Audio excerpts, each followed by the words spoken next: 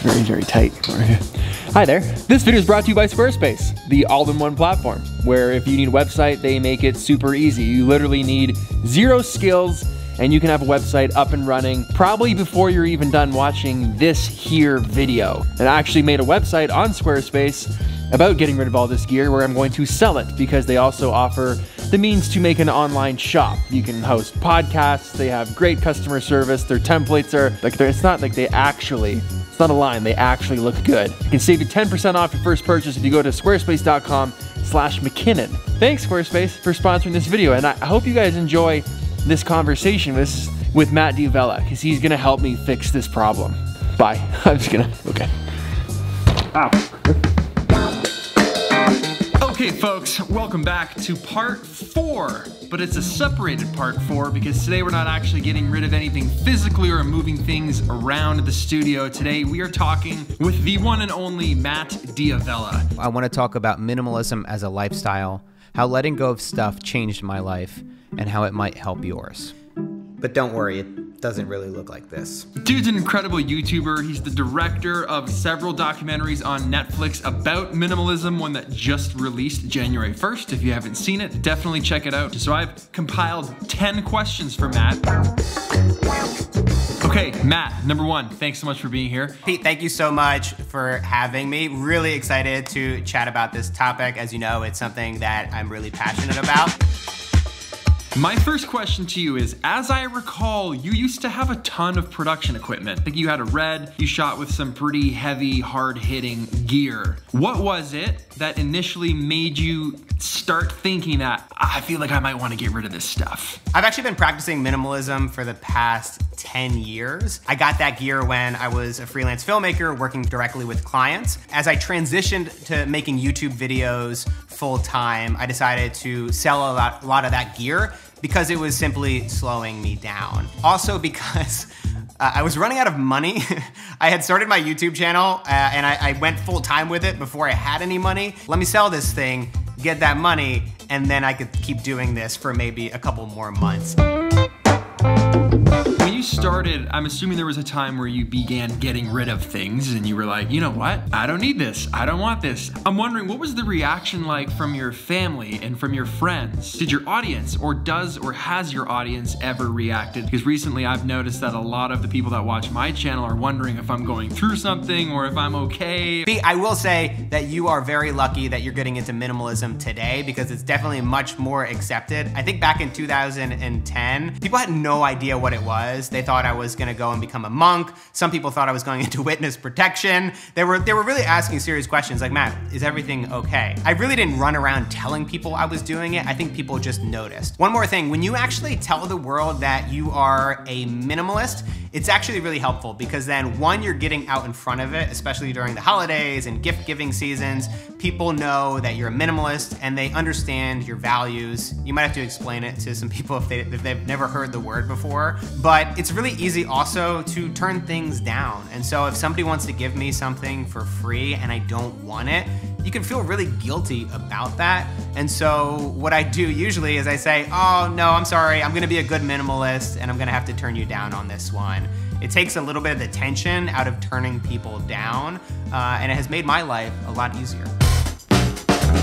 How do you get rid of all this stuff tactically? And then after you've made your list of things, are there ever, or was there ever, some items that you'd go back on and be like, but like I just can't. I can't do it. I can't get rid of it. What do you do? Help. I feel like I might just be a hoarder. Pete, I didn't want to say it, but yes, you might be a hoarder.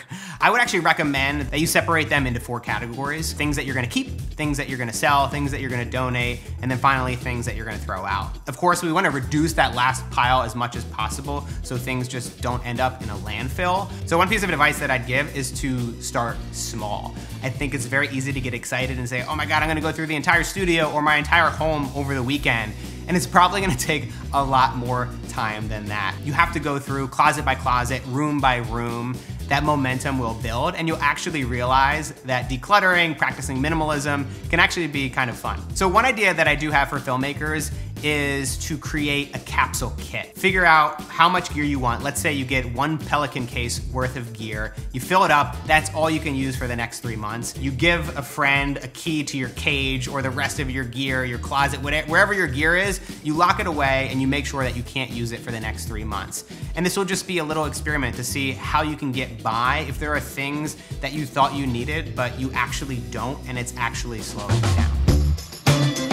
Okay, I noticed when you moved to Australia that you made that last video where you were cleaning out your house, and I was like, oh, this is great. I love this. I just can't wait to watch him get rid of everything. There was one part in that video where I think you condensed like all of your hard drives down to OneDrive. How did you do that? You took minimalism a step further and you digitally minimized. And when I started YouTube, after I was done a trip and I would like upload the video to YouTube, I'd delete everything. All of it, just bam, gone, empty bin, don't care. I'm not buying hard drives over and over for my entire life. No thanks. And then Maddie, you know Maddie was like, you should keep everything. And I was like, I should? And he's like, yeah, okay. And I started keeping everything. And it's come in handy because I can go back and cite certain things from 2017 and pull those drone shots. But do I need to? So this is one of those projects that I had been procrastinating myself for years. I started freelance filmmaking about a decade ago, around the similar time that I started practicing minimalism.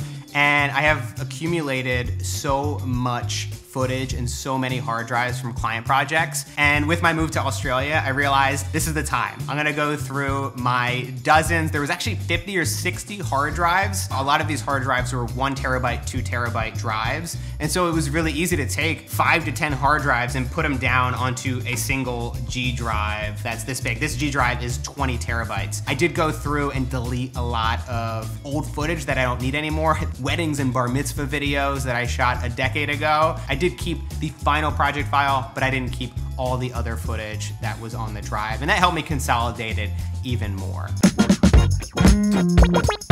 Do you feel like a better content creator or a better filmmaker now that you have less equipment, you've gotten rid of everything and you're down to just the essentials that you know you need that you can make great films with? No, I would say I don't think that I'm a better filmmaker now that I have less gear, but I do think that I'm a faster filmmaker. My primary camera for making YouTube videos for the past year had been my C500. And then when I came here to Australia, I was like, I'm not gonna bring this big camera. I'm not gonna bring all my camera gear. I'm gonna go with the Canon R5. Using this small DSLR camera for the first time in years made me realize how much quicker I could move, how quickly and easy it is to set up multiple shots back to back to create these quick coffee montages. Pete, I also have a fascination and a love for creating coffee montages, although I'm not at your level yet. The less gear you have, the quicker you can move, and that's often a really good thing.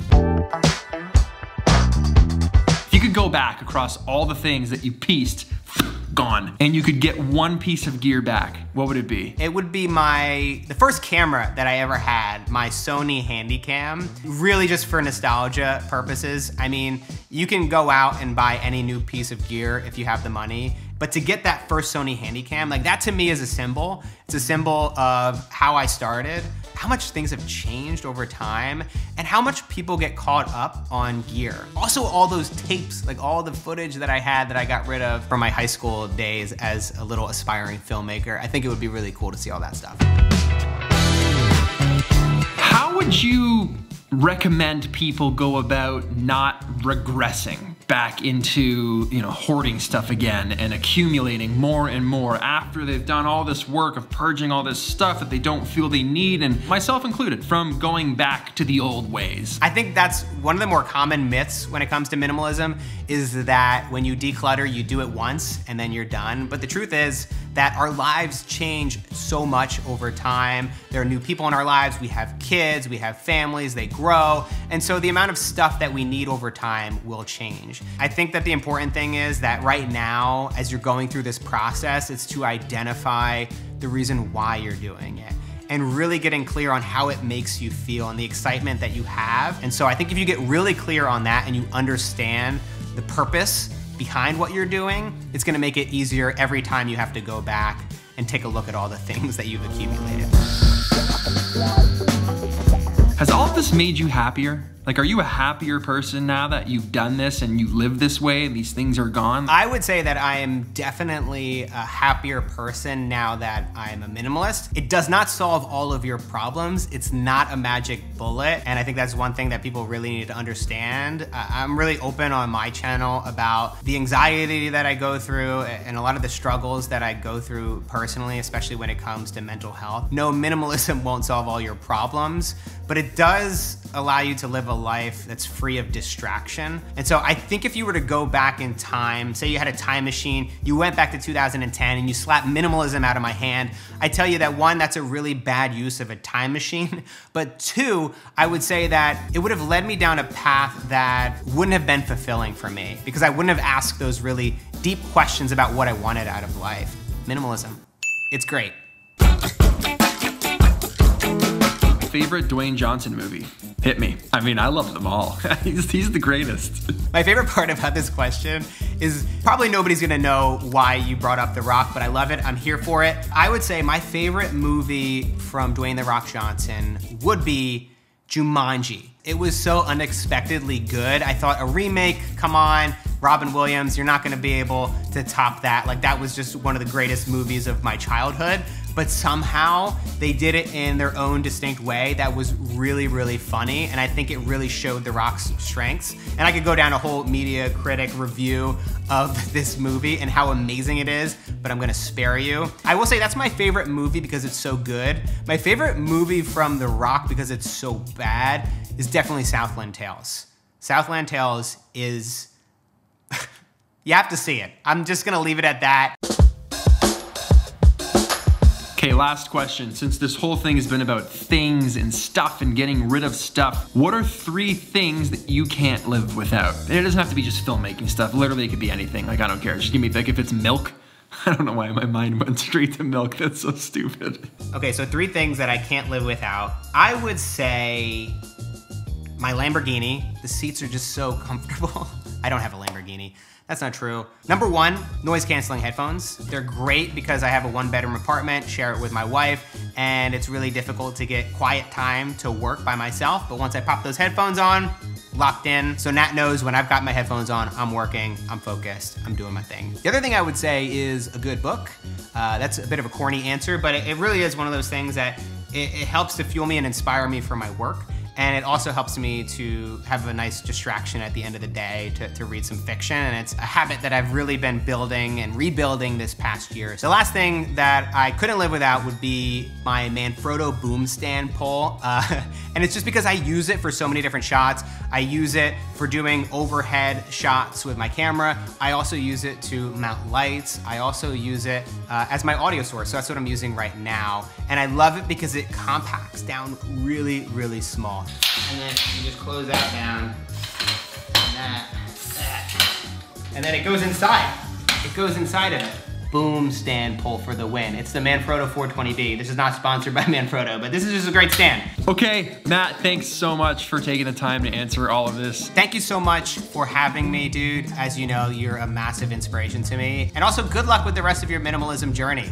I'm excited to see where this thing goes. I will continue the purge and I'll move on to episode 5 of getting rid of everything. I'm inspired by someone like you who's made so many good videos, so much great content on this subject. And if anyone has any further questions or interest with regards to minimalist lifestyle, healthy habits, new habits, old habits, Matt's channel is absolutely imperative to subscribe to. One of my all-time favorite YouTubers that literally I feel guilty for watching every time he posts a video because I feel like I should pay for it. I should just PayPal you some money right now. Just thanks. Guys, thanks so much for watching this video. Matt, thanks again, man. Really appreciate it. I will see you guys in the next episode of The Purge when I'm getting rid of all my furniture. I don't know. I should just invite some of you guys to the studio and you can just walk around and point at things and offer me prices. Or just take it. I don't know, whatever. That could go bad real fast. Let's just forget I know. Let's goodbye. Stop. That's the...